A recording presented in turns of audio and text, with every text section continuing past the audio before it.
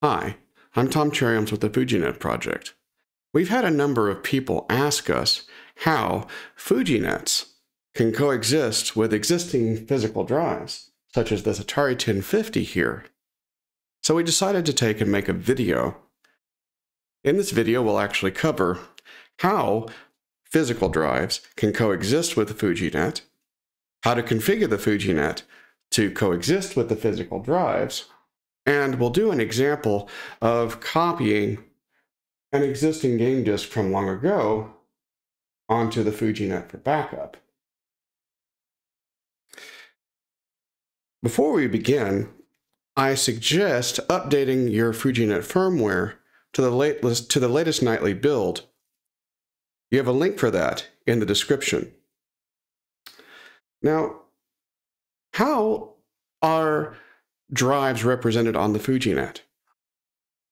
The FujiNet, at least to the Atari, presents 8 virtual drives, D1 to D8. If you have physical drives, you can configure the physical drives to essentially take the place of one of those 8 slots. Most Atari floppy drives have drive selector switches on the back of the unit, which can take and configure for drive 1 to drive 4, anywhere in between. In that case, the idea is you use the physical drive there, and you don't put anything in the virtual drive in the FujiNet. How do we take and hook up a physical drive to our FujiNet?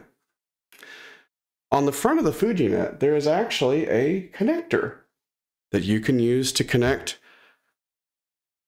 a serial I/O cable, just like with your disk drives, up to the FujiNet. It just goes in like so. The other thing that we have to make sure, we need to go into the web UI and make sure that status wait is enabled. If we look at the web UI here, we can scroll down to the very bottom, and we can see that there is an enable status wait routine here with the option to take and turn it on for yes and for no. If we look at the help for it, it says disabling SIO status wait will cause FujiNet to not wait for other devices to answer the operating system status call. For example, a real D1 floppy drives. We need this switch for certain cases because, for example, Sparta-DOS X doesn't play very nice with this feature. If you need Sparta-DOS X, then you can disable this feature. We're not going to use it here, and we want to coexist with the existing drive, so we'll keep it on right here. In addition, if you don't need the config boot disk entirely, you can take and enable or disable this entirely. And this is especially handy if you just want to use the FujiNet tools themselves to take and do all of your slot management. With that said, let's go ahead and look at our Atari display. Right now we're in config, and we're going to set up a couple of things here. First and foremost, actually, let's do this a little differently. Let's take this disk right here, this game disk from long ago, which has some of my favorite games in it here. We'll put it in drive 1, and we will configure the Atari 1050 drive to be drive 1. That means that there should not be anything in slot 1 here. Okay, great. Let's reset the FujiNet, and let's cold start the machine. And you'll see that the 1050 drive has taken over, and it is loading our games here.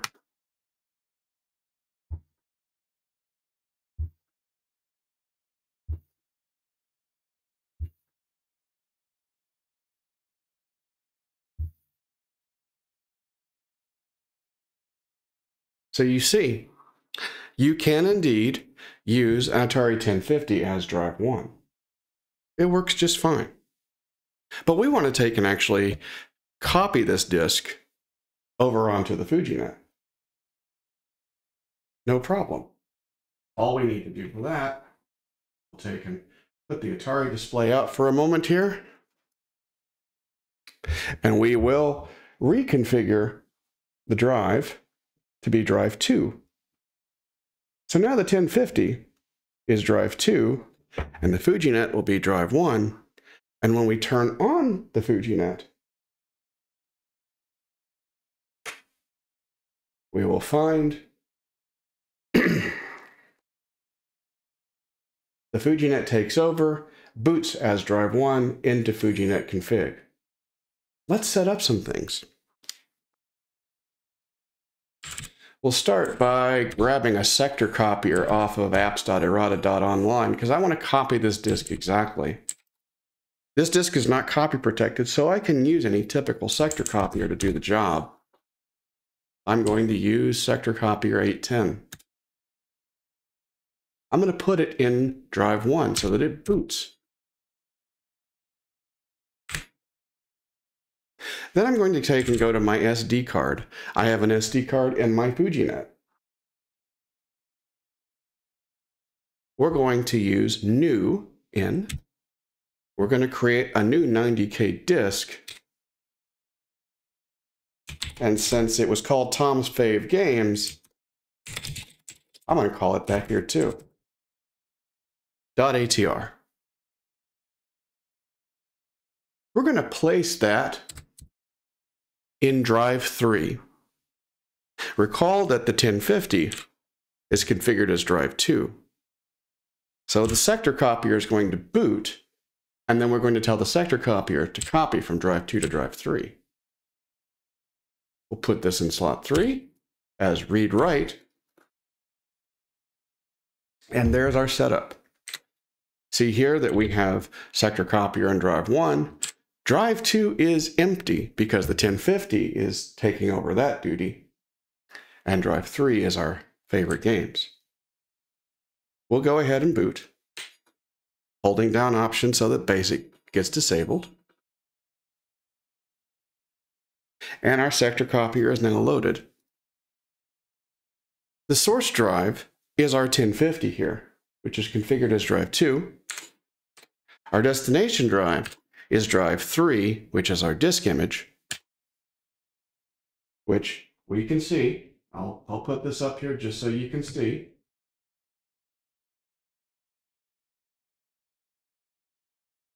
Slot 3 is our disk image. Slot 2 is our 1050. And we want to copy all the sectors, so use the defaults. Number of copies, 1. We don't need to verify rights. It'll make this go faster. We don't need to format destination. And sure, writing blank sectors isn't going to matter. So yes, boom. Okay, insert the disks. And now we can press start.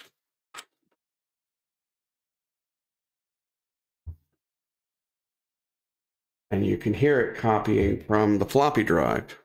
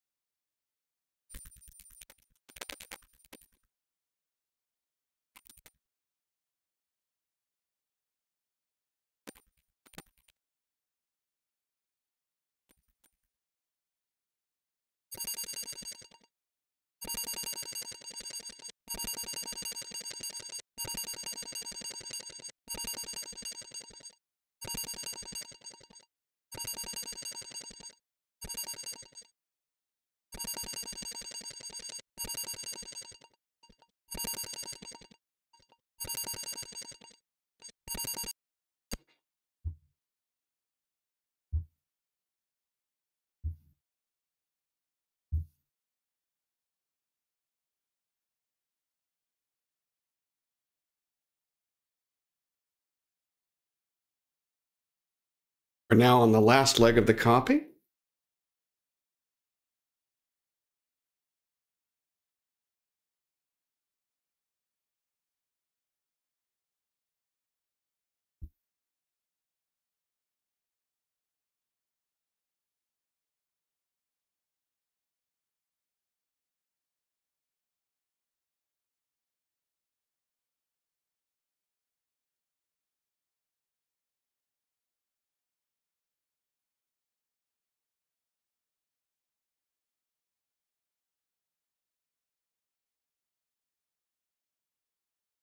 And there we go. The copy is now complete. We can now take the 1050 drive, remove the disk from the drive. We're done with it. Put it away. And we can now take and test it. How do we test it? Well, we have the 1050 still on here. We don't really need it though. We just hit the reset button and reset our machine. We'll go back into the FujiNet configuration menu.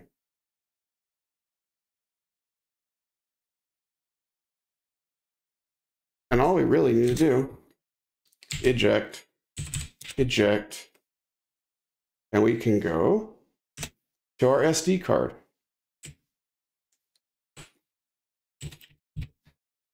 Find our disk image that we've created, mount it read-only, and boot it, holding down the Option key. And there it is, ready to go. We can take and boot a game, and it works just as the original floppy did.